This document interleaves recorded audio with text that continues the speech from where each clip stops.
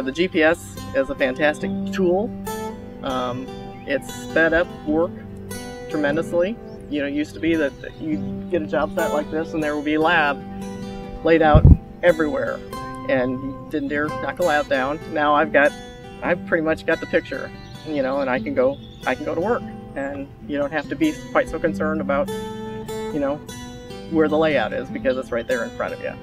So it's very, very helpful. There's a feature on there that you can pick a lane, or even in this case a slope.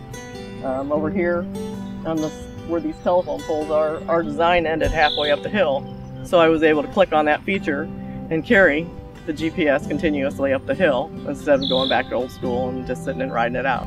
On this job, we have a design for the whole entire job, but sometimes when we get to the intersections, there is a design change. It's very simple. Just, you know, hit a couple buttons and you've got the new design pulled up.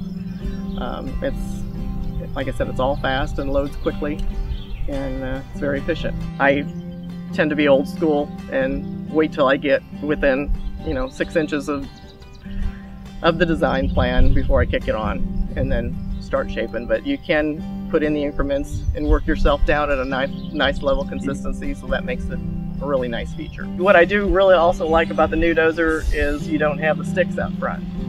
With the GPS up above cab, you don't have to worry about bending or getting under the trees and getting in trouble, and you don't have the cables hanging. That's a really handy feature.